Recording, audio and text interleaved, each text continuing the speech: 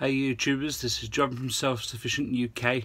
This is part 2 of putting my shelves together, which was in part 1, and now it's the workbench. I've started a little bit of it now already before I came on camera. I'm having a little bit more difficulty than the shelves. It's just the way these go into the frame. They're not angled correctly, so sometimes I'm having to angle them the right way to put them in, but I'm trying to make this video as short as possible because I haven't edited the shelves yet. I'm going to be doing both today, but I run up a lot of time, so the first one's going to be fast forwarded, and obviously this one as well. So I'll catch you inside. See you there.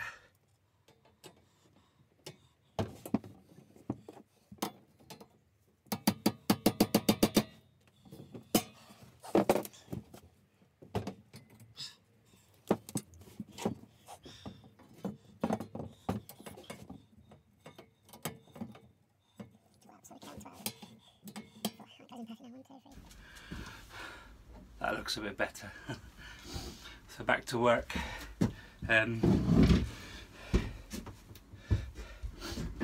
This way I'm on while I'm getting things ready.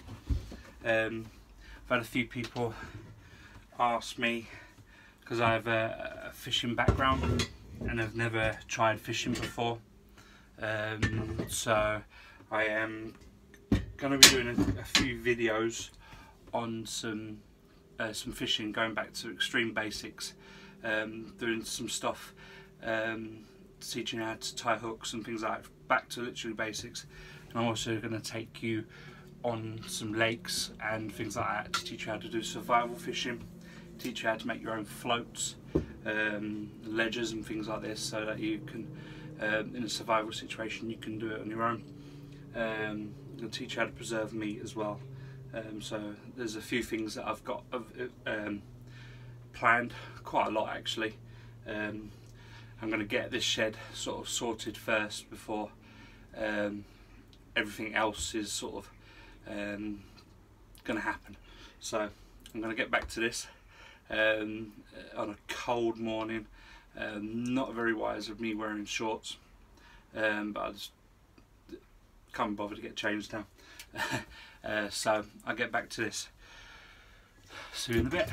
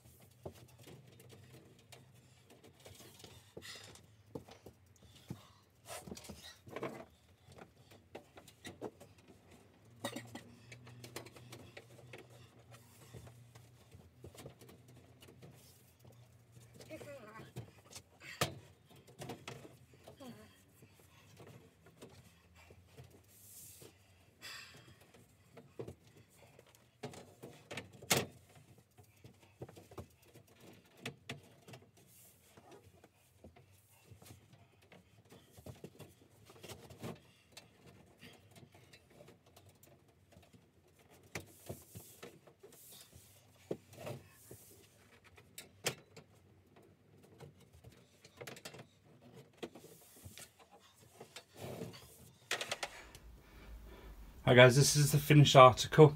As you can see, it's completely done now. It looks plain as anything, but I've got to add stuff to it, so that will be done over the few weeks.